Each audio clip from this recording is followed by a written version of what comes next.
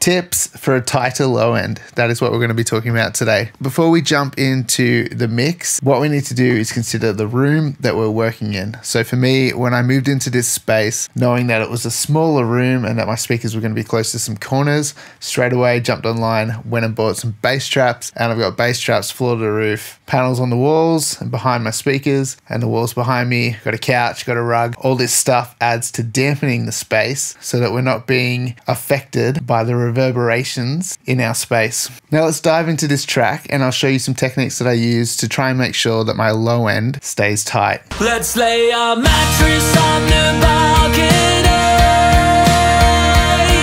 so everyone in town can see just how into you that I can be. It meant the world to me to fill their hearts with jealousy.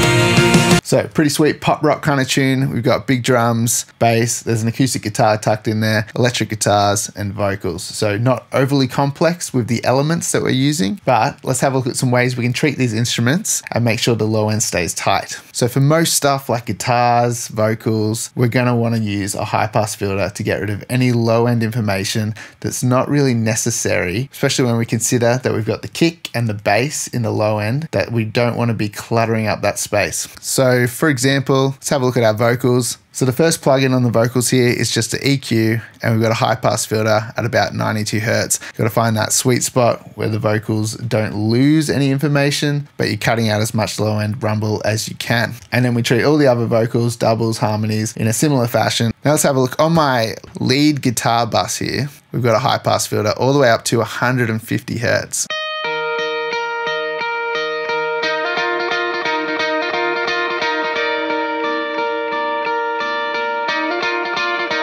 There's nothing below that point that's really important here. And we're just rolling that away, leaving more space for our bass guitar and our kick drum. So let's have a quick look at our rhythm guitars here. We've got a high pass filter set to 100 Hertz here roughly.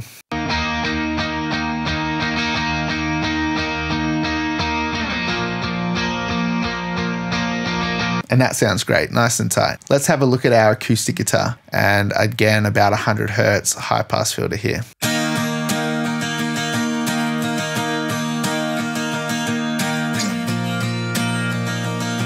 And even here on the EQ section, we've got a shelf set to 100 Hertz and we're pulling down about 6-7 dB here. Now, acoustic guitars are pretty notorious for having a healthy amount of low end in them, especially depending on your mic placement and what type of mics you're using. When I was mixing this, I found the guitar was a bit too bassy and probably cluttering the low end and getting in the way of the bass.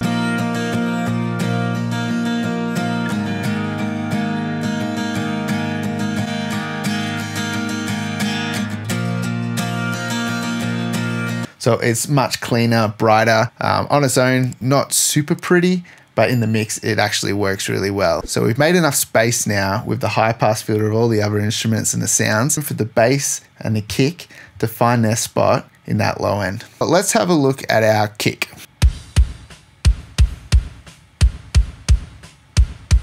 So we've got a subby rock kick kind of going on here. Let's have a listen to what this sounded like before any processing.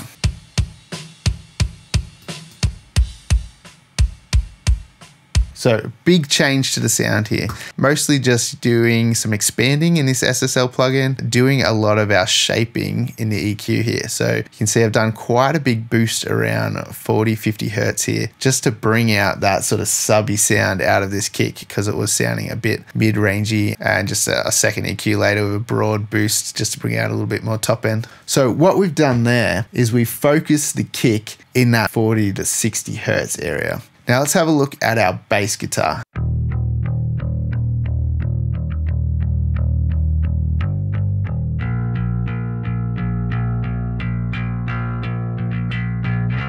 Now we've got a Ampeg, adding a nice tone to it. Little boost in the mid-range here, tiny little boost with a shelf at 100 Hertz, and then cutting some of that low-end subbiness from 70 to 80 Hertz downwards, and then a little bit of a cut at 200 Hertz, and then a big cut at 360 Hertz. So just taking out some of that muddy mid-range. That's actually where a bulk of the guitars and a lot of the vocals are sitting. So the bass is getting most of its focus around 80 to 200 hertz, this little bump here. So in a sense, we've carved away a bit of the area where the kick's sitting, and we've carved away a bit of the area where the guitar's sitting, and now we're letting the bass have its own little spot of focus in that upper low end. Now after that, I also have a compressor set up to do a little bit of sidechain compression to the kick. Now I'm using FabFilter Pro and B, and I'm only sidechaining to this subby region where the kick is sitting. So we're going from 110 hertz downwards, and every time the kick hits, this compresses our bass signal.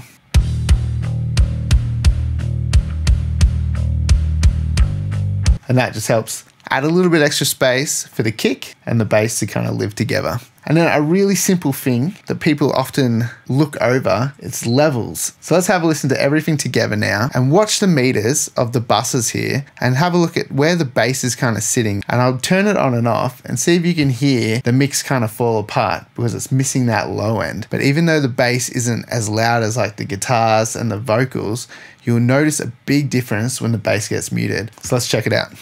Let's lay our mattress on the balcony,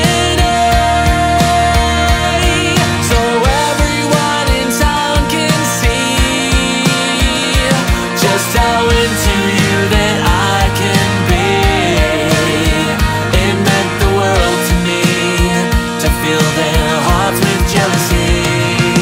So as long as you were listening along on a device where you can actually hear the bass, like some headphones or out of your monitors, if you're watching on your phone and listening out of the phone speakers, you might not have really heard much difference at all just then. But you could hear when the bass was muted, the mix felt really empty. And as soon as I unmuted it, the mix felt full and complete again. But the bass isn't that loud that it's kind of taking up the whole mix. So you have to find that sweet spot between the kick being punchy and clear and the bass adding that fullness to the mix, but it's not intruding into the guitars. So hopefully that makes sense in finding that relationship between all those instruments. A couple of other little things that we can look at on the actual mix bus. Now I'm sure you've all seen a YouTube video somewhere where someone says, do a high pass filter at 30 hertz on your master and call it a day. Now that's not always the right thing to do, but however, I do have a high pass filter on this mix, and I know there's some people out there who would be screaming at me saying, you shouldn't put a high pass filter on a mix, you should do a low shelf cut, and it just depends. If it sounds okay, it's fine. But if you do use a high pass filter and you feel like there's some weird phase smearing going on, then yeah, do like a low shelf cut instead. But I'm doing it on my SSL Fusion, which is just here, which you can't see. And I have the high pass filter on this set to 40 hertz. It's actually pretty subtle what it's doing because we've got such a nice tight low end going already, but I felt that it just tightened up that kick sound a little bit more in the overall mix. But if your mix doesn't need a high pass filter, don't put one on just because people say to put one on. Make that decision and do it if it feels right and it sounds right to you. Now, one other thing you could do is some multi-band compression on your low end in your mix if it's feeling like it still needs tightening up. I have the Wave C6 and I'm just doing a pretty small amount of compression at around 115 hertz. Now, this is kind of where the kick and the bass and the guitars, all that low end kind of meets in this area. So this can be a real murky area at times for the low end. So I just wanted to make sure that the subby low end of the kick and the bass was coming through nice and clear and it wasn't getting too boomy around that 100 hertz region. Everyone in town can see just how intense. So it's pretty subtle. We're only doing at a max 3 dBs of gain reduction, but you can see it's never really kind of hitting the bottom. So it's probably only really doing like 1 to 2 dBs of gain reduction. And that just tightens our low end up just a little bit more. But I would only use that if you felt you needed it, and only put this on when you're done mixing the song. And that's it, guys. Just a couple of ways on how you can tighten up your low end. If there's anything that you like to do to get a tight low end, drop it in the comments below and let me know some processing that you like to do to your mix to get it sounding nice and tight. Make sure you hit that like button, subscribe to the channel, and I'll see you guys in the next video. Let's lay our mattress on the balcony.